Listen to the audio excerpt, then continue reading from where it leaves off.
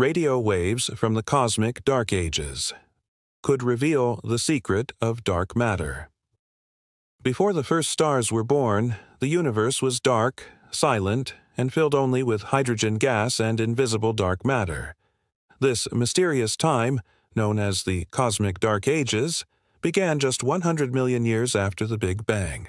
Now, astrophysicists from Tel Aviv University believe that faint radio waves from this ancient era could finally reveal what dark matter really is.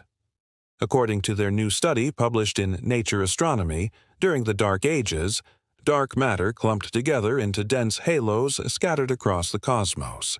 These invisible clumps pulled in hydrogen gas, compressing and heating it, causing it to emit distinct radio signals.